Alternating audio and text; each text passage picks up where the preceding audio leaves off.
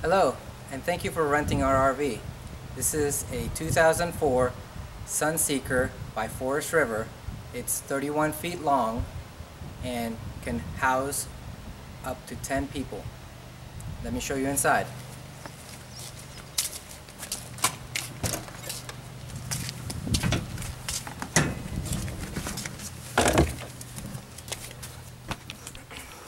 So you have two people in the driver and passenger with seatbelts.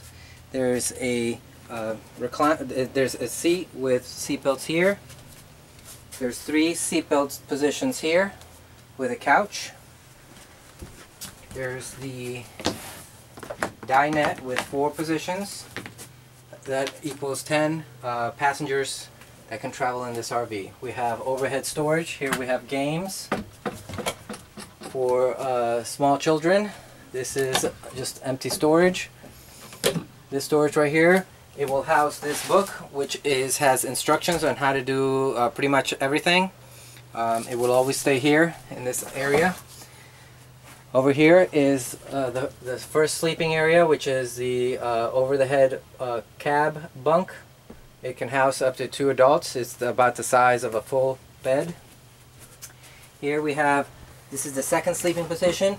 You take off the armrests off the couch, and then you lift up and pull out, and then this can be a second sleeping position for 2 people.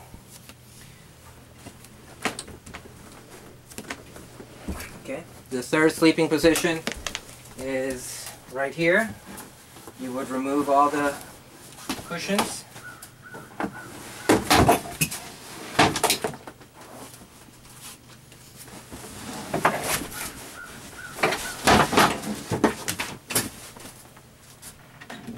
You lift the table a little bit. There's a little button that you push in, and then that way you can bring the leg out. You lift. It's a little bit hard. Now you lift up the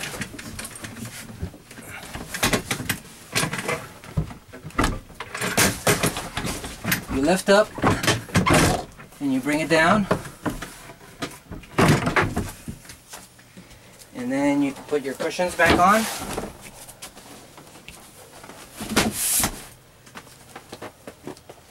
Or sleeping position for 2.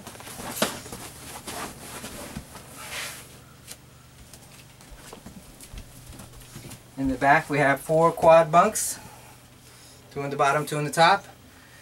And that equals 10. And that sleeps 10.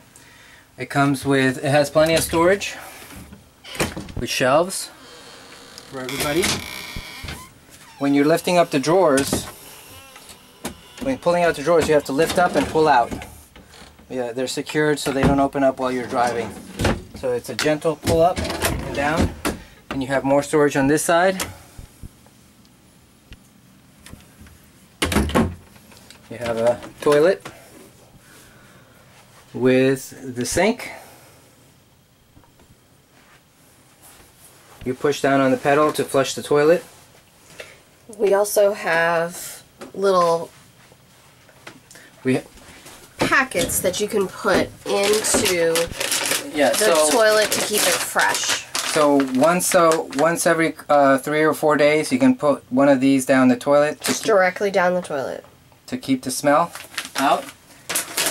And then we have this water treatment for the sinks in the kitchen and in the bathroom and the shower to also keep down the smell. If you're dumping regularly at the dump station, you shouldn't have too much smell. We have some cleaning supplies up here, first aid kit here in the cabinet. The light is here. You can open up this vent as an exhaust fan. Please don't drive with it open. If you drive with it open, it will break it. Okay. The shower is here. You pull down this lock. This lock needs to be engaged while the vehicle is in motion. Here's the shower. The shower has a little on-off button here, so you want it to be on the little lines. And then if you're hooked up to city water, you can just open it up and the water will come out.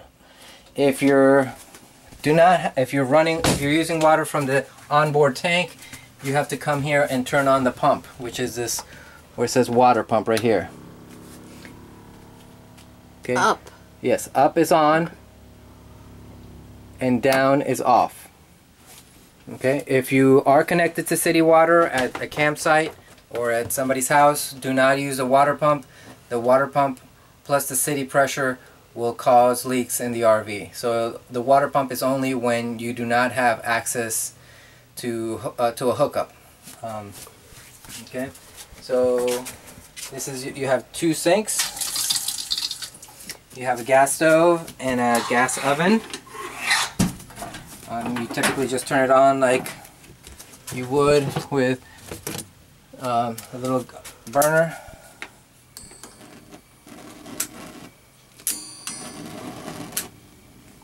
Okay, it uses LPG, which is propane gas. You can use Google to find the nearest LPG gas station.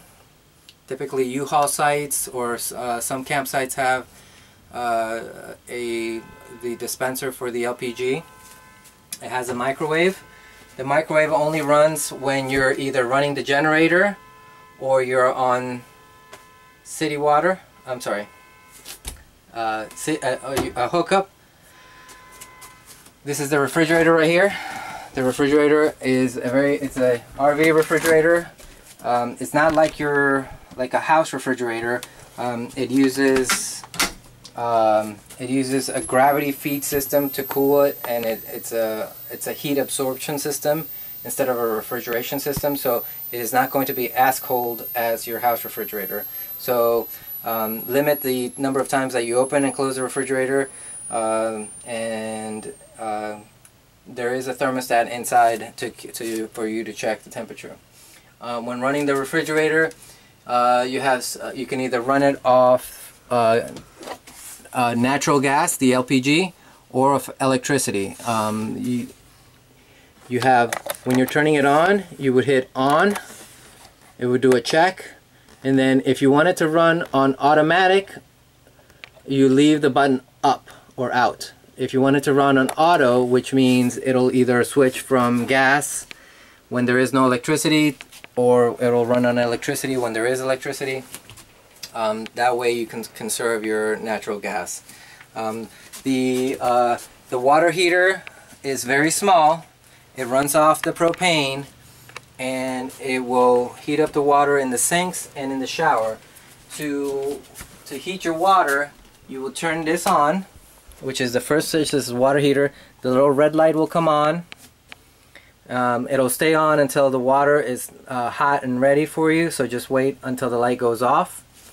The tank is very small. It is actually under here, so it will not, you won't have a lot of, the tank is very small, so you will not have a lot of hot water. So if you're taking a shower, you have to take a quick shower, and then what you would do is turn on the water, hot water, rinse yourself, turn it off, soap yourself, and then turn it on again, and then rinse yourself off. Otherwise you're going to run out of hot water in the middle of your shower. It's not like a house where you can just have constant heat. We have a television with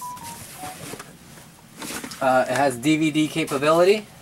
It slides out like this, and then you can angle it by adjusting the screw, the knob right here. You can angle it up or down. When you are traveling, it is best to keep it secured on the white pad that's installed here, so the bouncing of the road does not affect it. The remote control is right here, and this and you can switch from the source. You can use when you are at a campsite, you can use the antenna.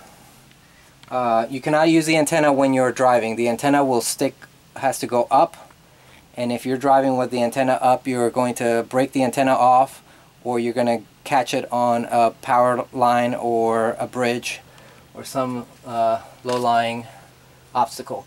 The way you raise the antenna is you gently turn it up until it goes all the way up. Okay, do not be very careful because this will break off. It's made out of plastic, and then you will not be able to get the antenna down. You can adjust the antenna by turning it this way. When you are bringing it down, make sure that the arrow is pointing to both arrows are aligned, and then gently bring it down. If you do not have the arrows pointed down, you will not be able to get the antenna down. And you have to do it very gently because this will break off. The handle will break off and you will not be able to get the antenna down. Okay? So this air vent is tied down at the moment. It needs, it's not working. But if it was working, it would work like this. You just, when you're at a campsite, you can just raise it up to get some fresh air. Okay? So here's the air conditioning unit. The air conditioning unit will only run if you're hooked up to a 30 amp circuit at a campsite or higher. If you plug into a normal electrical outlet, it will not run. It will trip the breakers. It needs at least 30 amps. Another way you can run the air conditioning is if you're running the generator. If you're running the generator, you can run the AC. If you don't have either the generator running or a 30 amp circuit, which looks like a plug for a dryer, you will not be able to use the AC. Okay, the breakers are right here. These are the breakers. You always want to turn off the breakers when switching different systems. So if you're switching at the campsite, you're switching from the batteries to the shore tie, which means the hookup at the campsite. You have to turn it off, do your hookup, and then come back in, and then slowly start from the top and turn all the breakers, and you will hear the microwave. That was the beep, and then you'll hear the fan of the converter and the other breakers. This is a safety for the kids so they don't go in.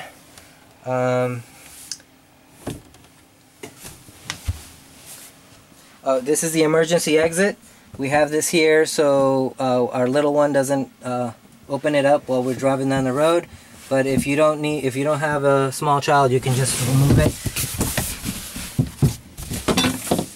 The way to open the window is you pop these two latches open and then you push out and it will pop out. That's in case of an emergency only.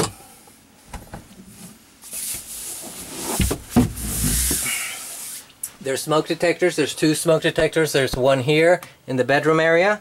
There's also a carbon monoxide detector under here. And then out here there is a second smoke detector and then a carbon monoxide detector right here, which is hardwired to the batteries. This is the battery disconnect right here, this little key. When you're driving down the road, this key must be engaged so you can have electricity and power as you're running off the house batteries. Okay, so to slide the slide out, there's the key right here, the switch right here. It goes in and out. You would just make sure that there's nobody, obstacles like picnic tables or cars or people out there, and then you would just push out and it would slowly slide out.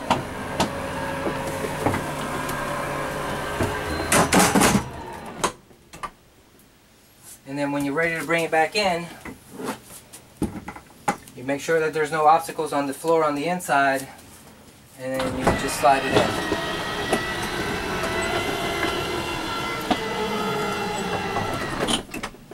Okay, this switch right here is for a side light to the outside if you're ever having to do some work on the outside and it's in the afternoon or the evening. These are two master switches for the lights in the cab. You can just leave them on. This is the Arctic pack. Unless you're going to a very cold place like Alaska or anything, this just keeps your tanks, your water tanks warm. You don't really need that. Like I said, this is the water pump. unless you are hooked up to a you're not hooked up to city water, you wouldn't have this on. And as you can see, the water heater is, the light went off. That means the water is hot and ready to go. You can go ahead and just turn it off. This button is to prime the generator, and to start the generator, and to stop the generator. So what you would do is you have to have the Ford engine for the you know, the vehicle engine running for a minute or two to get fuel in the system. And then you would hit down, and for about 10 seconds you'll see this red light come on. It would that would prime the system, and then you would press up, and then the generator would start. Let the generator run for a couple minutes. Make sure that you turn off the breakers before you start the generator. Once the generator runs for about a minute or two, you can flip on your breakers again, and then you can use the electricity as you need to. Okay. There's the heat. There's heat in the cab available. The heat runs off propane. It does use more than usual propane, so if you're running the heat, you will have to refill your propane on a more frequent basis. You would just turn the system on and then raise the temperature to whatever temperature you would like, and then it'll come on, it'll maintain that temperature. Like I said, the heating system will use more propane than usual, so your tank will run down quicker. Okay, so we have, this is just storage. Down here we have the plates. Okay, microwave. We have some pots and cooking utensils up here. The pots and pans are down here. Pots and pans are down here. Here's the silverware.